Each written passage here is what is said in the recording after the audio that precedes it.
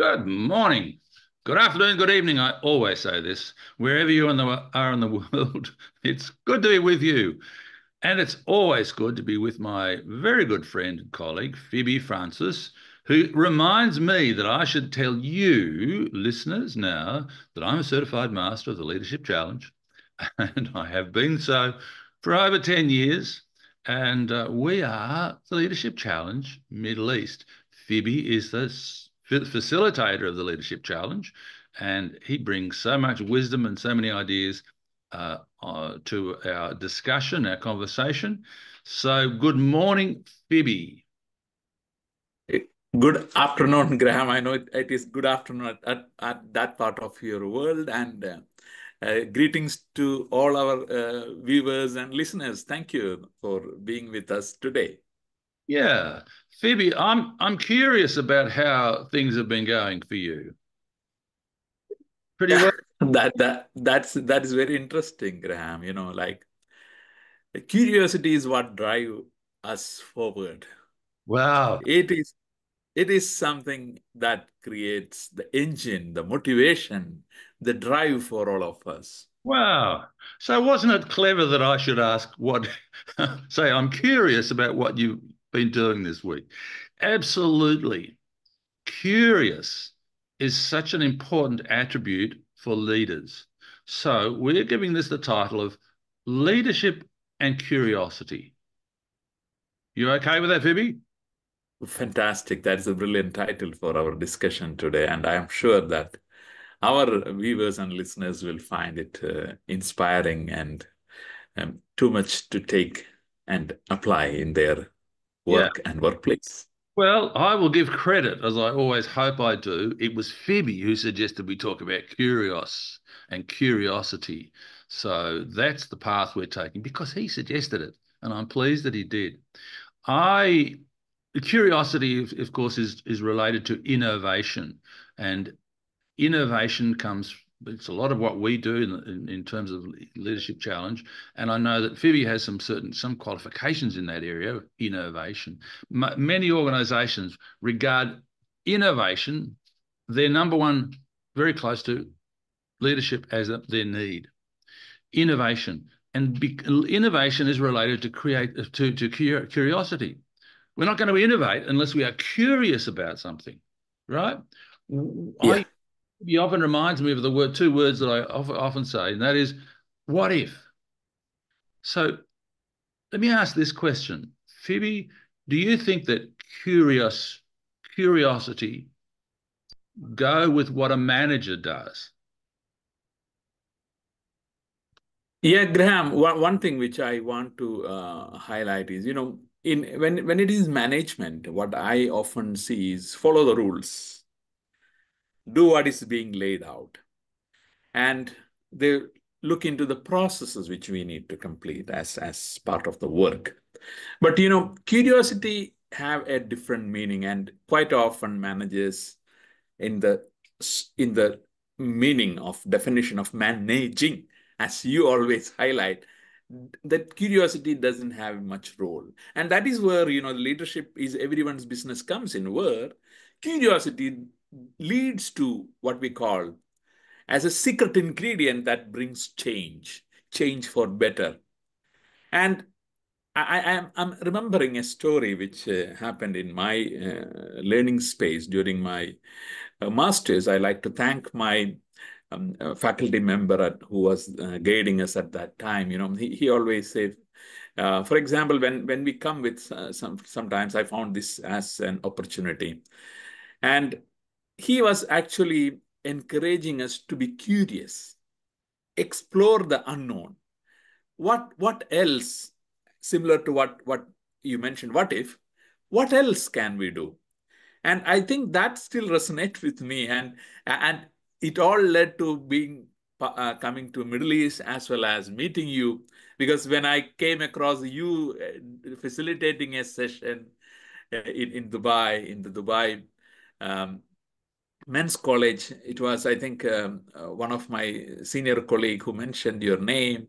That led to me getting curious to see and search you in the Google. and I found out the leadership challenge and your profile, you being the first certified master in the Middle East. So, it all led because that curious nature, which if we start cultivating that, it can lead to different paths and different ways in which. So still, after so many years, we are now having this conversation, which was because of that curiosity. So as the question you ask, in the managerial space, if we can add curiosity, the impact will be, I will say, it is one of the secret ingredient which make managers leaders. Yeah, and one of the problems with managers is they use this old line, we've always done it this way. Right? Managers, I'm sure, should not be doing, I'm sure, and I know they shouldn't be using that line. We've got to be looking for new ways to do things.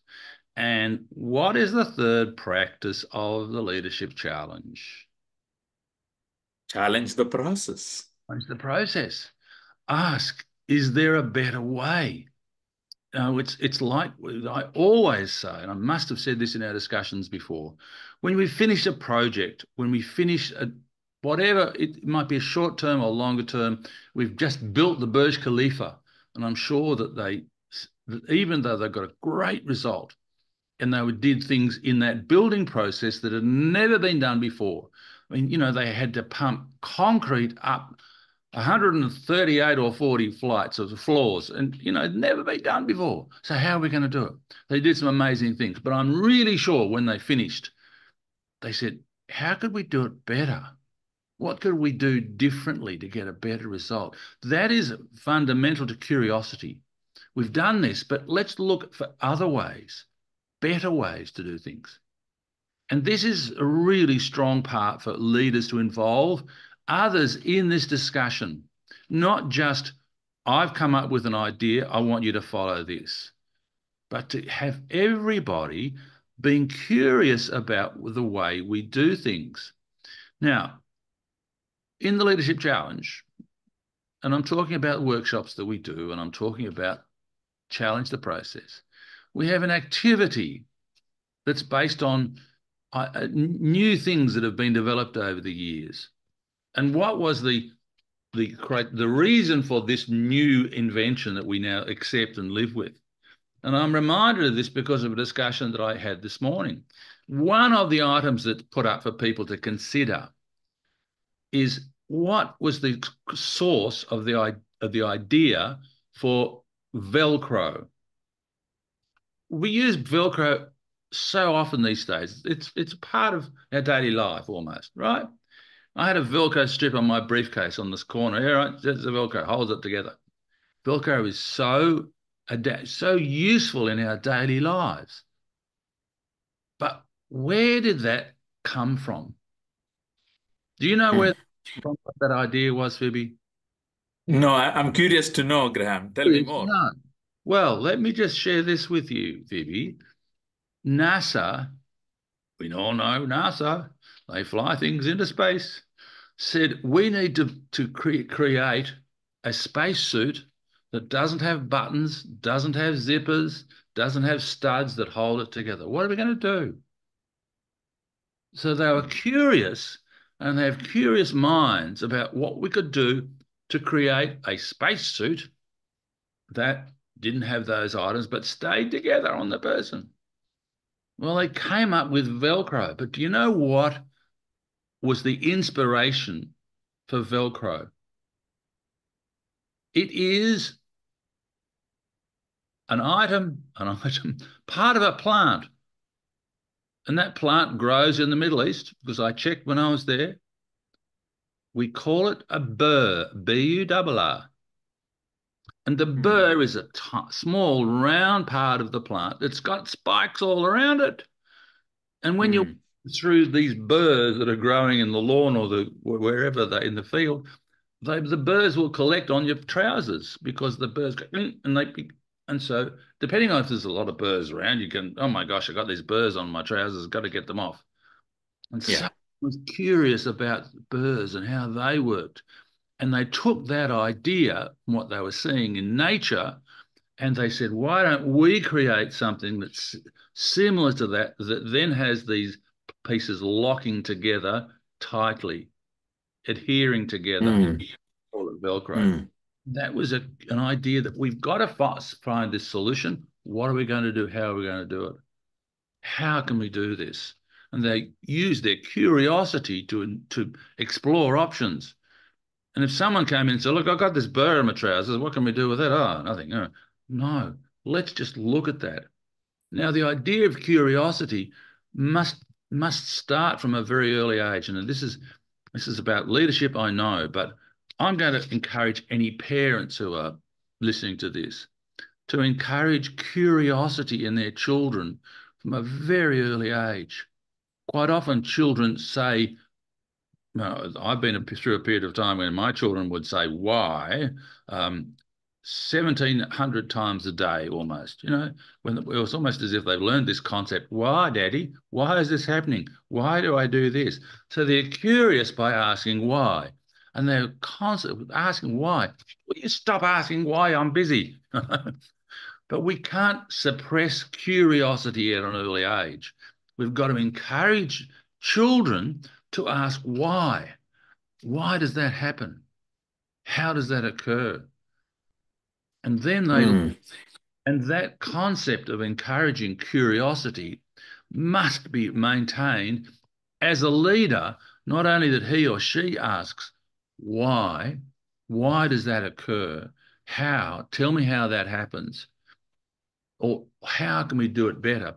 But encouraging everybody on the team, everybody that they're leading, to also ask the same question. Why? Do we need to do this? Should we do this? Well, yeah, yeah, we need to do this. Is there another way? Some years ago in Dubai, there was a gentleman who was a manager of a particular area, and he was doing reports every month. And depending on the type of report, it could take him 2 days in a month to write a particular report. Other reports might be shorter time. But he said to his manager, this particular report, why are we still doing this particular report that I am taking 2 days a month to put together? Oh, I don't know, said his manager. I'll check with the general manager.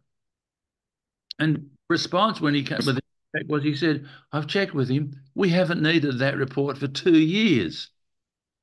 So for 2 years, this gentleman was preparing this report and sending it up the line when it wasn't needed. mm, mm, The line were thinking, oh, it must be needed for this. Oh, okay, someone's asked for it, so we'll, oh, okay, it's good. But he said, why? Well, tell me why. He was curious to say, why are we still doing this? So the why question has got to be asked. The how question has got to be asked because we might be able to find a better way of doing it. Tell me about this reminds me an incident in my one of my workplace. We in a financial service organization, we had an account opening challenge. That is, the account opening forms have a couple of pages to be filled in to complete it and send it to the operations team to get the accounts opened. And what happens in the process was, often uh, there was sometimes the client's signature missing in one page because there was almost 8 pages which they have to fill in. And especially when new sales executives are coming in, when they go to the client, they get the signature, sometimes they miss one signature. Now, what happens is out of 10 applications received, 4 or 5 are getting returned. So there is a courier cost coming in. Then there is the rechecking cost happening with the operation team. Client is unhappy with the process. And this led to one of my friend who was in that space in operation. Why is this much rejection happening? What is the issue? And he was curious to know what is happening. So he decided to check in with some of the sales team members who are moving into the customer. So one is there was no checklist with the people, which are the key spaces where a signature is required. So that is one he created to help people. Then he again reviewed the application form, because application form is part of the contract. The client is signing with the financial service organization, and he brought it down to 2 pages instead of making it 8 or 9. So saving with respect to the um, sheets, paper reduction in paper. Then it led to sales team very familiar. Okay, these are the 2 places. He got it vetted by the legal team to be launched into the world for the organization.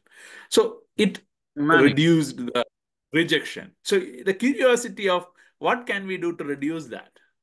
What can we do to help our stakeholders, our sales team, our clients in that process? And it leads to overall improvement in customer service. The people who their onboarding experience became smoother. Sure. So it was that simple curiosity from someone.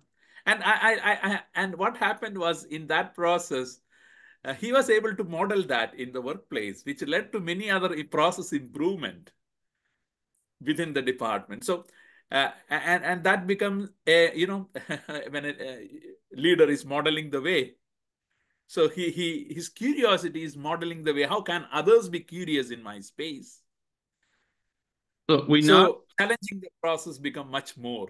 Yeah, and it's saving money, right? It's improving the efficiency of the organization.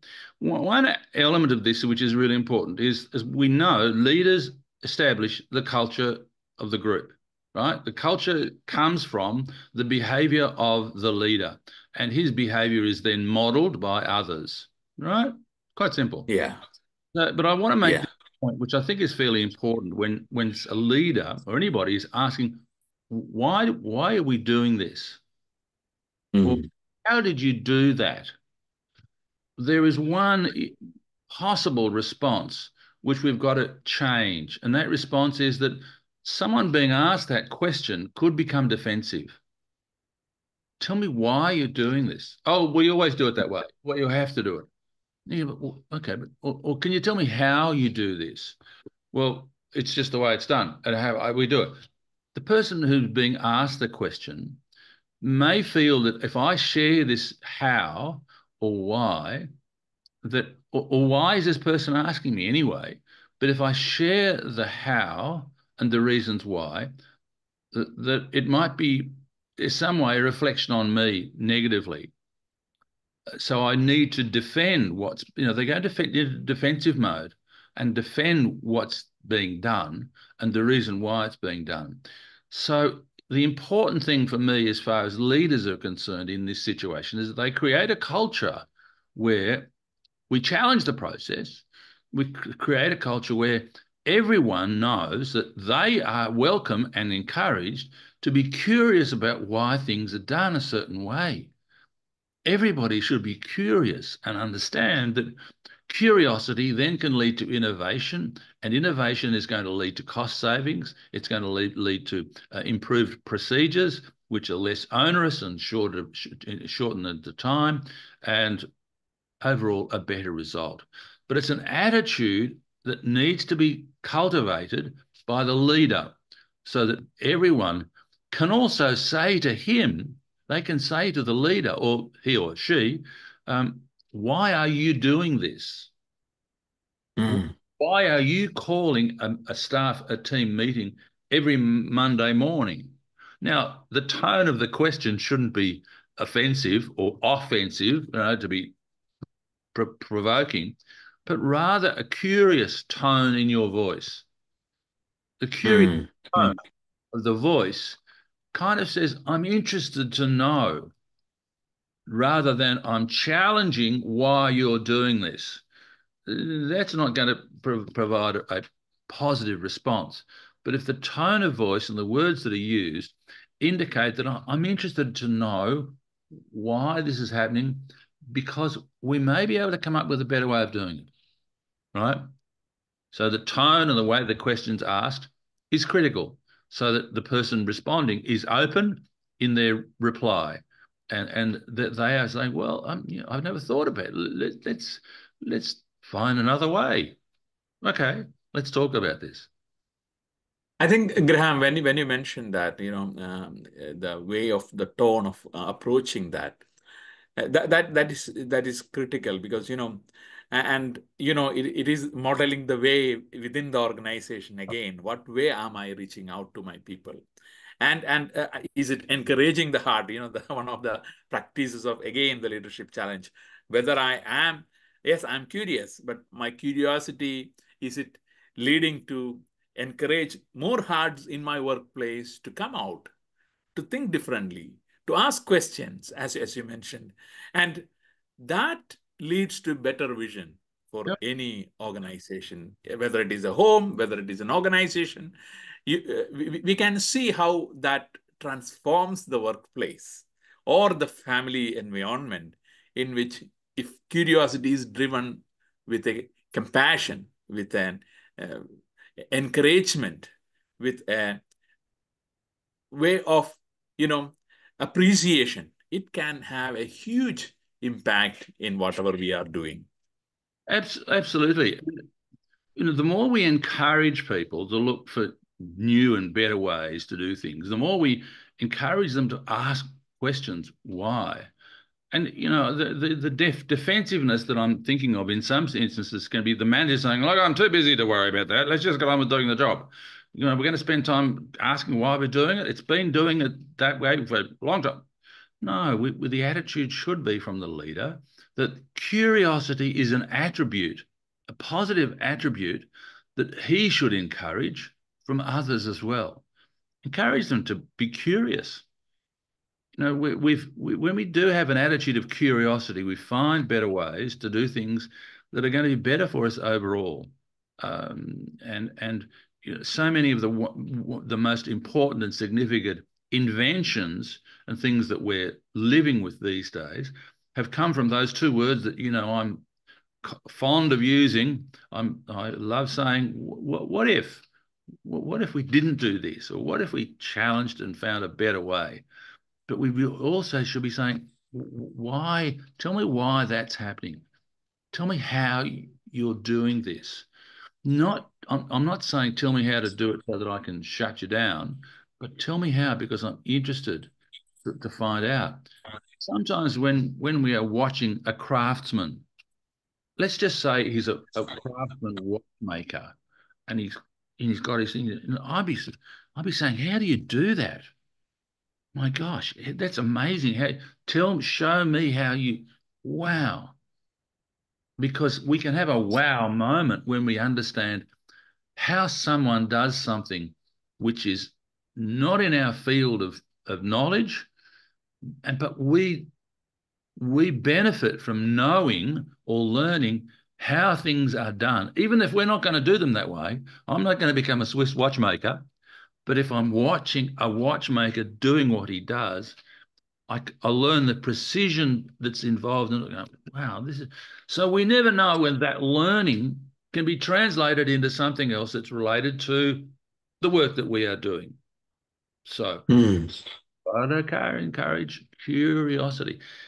Curiosity for children is, as I said earlier, so important to have them open to always asking, how did that happen, Dad? How come? Because that encourages their creativity as well. And Hmm. I know that the young mind is the most creative until it is then pushed down by society, which puts people into boxes and has them conform. And so creativity is stifled or held back. But curiosity, creativity, that is the future of the world. It always has been. Yeah, of course. When I see the journey being in UAE from 2008, it is all the curiosity which is leading to making this city grow like and very futuristic from the approach. And what you can see the Ministry of Possibilities, Yeah, what a the great. Ministry of Future, Yeah. Well, that all thinking in that curious curious what we call, with that curious mind, which is leading to ripple effect of leadership behavior I within. I've always said that Phoebe's a wise soul, and that suggestion of the ministry of possibilities is wonderful. In countries like Australia, if you said to the government, we're going to have a ministry of possibilities, people would say, what a waste of time. What are you doing? But it would absolutely be ideal in the UAE. And it's the sort of thing that Sheikh Mohammed, I'm sure, would say, that's a great idea to have a ministry of possibilities, to be able to explore curiously what about this and what about that, and have minds in that department who are always looking curiously at doing things a different way. Yes, as you said, because I've lived in the UAE for 15 years and seen, like you, and I've seen the wonderful changes that have occurred because there's been a vision that says we can be better, we can look for better ways of doing things, and we can think outside. Well, I don't like the expression think outside the box, but that's what they're doing, right? They're looking beyond their sphere of influence at the start. And I think the idea of having a ministry of possibilities is just brilliant. Well done, Phoebe. Put that I to think, imagine that in our organization, if we have a department of possibilities yeah. Well, where where we apply the leadership challenge, and I like our viewers and listeners, think about starting a department of possibilities. yeah, What can what can we have, and make ensure that you follow the 5 practices of the leadership challenge to create curiosity. absolutely. And I just want to reiterate that. What are these 5 practices? One is model the way. Second is inspire a shared vision, challenge the process, enable others to act, and 5, encourage the heart. And I'm sure, when you have that curiosity with compassion, with care, it is going to enable others to act. And that is going to encourage the heart. And that will definitely take you to your shared vision. Bring curiosity on. Graham. Absolutely. And they look, so much of what we talk about is directly tied into the 5 practices. And if the leader is modeling the way and being curious, that's encouraging others to be curious. If the leader's vision that's created has creativity in there as well, that is really, really important. Um, yeah. And if he then ties that in, of course, to challenge the process and enabling others to act where others are encouraged to be curious. And then when their curiosity is paid off, of course, encourage the heart. I think, though, that we should let Sheikh Mohammed know. You see, the idea of having a ministry of possibilities in the UAE is almost aligned to the fact that they have now a ministry for artificial intelligence, right? So it's Yeah. not incompatible with that to have a ministry of possibilities. Let's be curious. And how would it be to have a job where you went to work every day and you were curious? Now, we know that the UAE, certainly Dubai rather, Dubai has a museum of the future. And the future is where curiosity is. The driver of the future is curiosity. So let's just wrap this up by saying children at an early age should be always encouraged to be curious, and that curiosity should be continued. And when they get into the workplace, the leader should have established a culture of curiosity so that can then change organizations positively. Phoebe, final. Yeah. Yeah. Curiosity is lead. Curious to know that your final words for our session this Yeah. afternoon. One more important aspect, curiosity is the possibility hack which you can apply in your workplace, in your home, and see the difference which it can bring in. And friends, please always support us by subscribing, liking, and also spreading the messages we like to convey, not And only to your connections, but also through your social platforms. cool. And join us on our Facebook group, the Leadership Challenge Middle East, where day by day there'll be even more information shared with you, people who are going to join our newly formed group, the Leadership Challenge Facebook. Thank you very much, Phoebe. It's been a pleasure as usual. You have a great week. And next week, I will be curious to know how your week has been since this discussion that we have had. Thank you.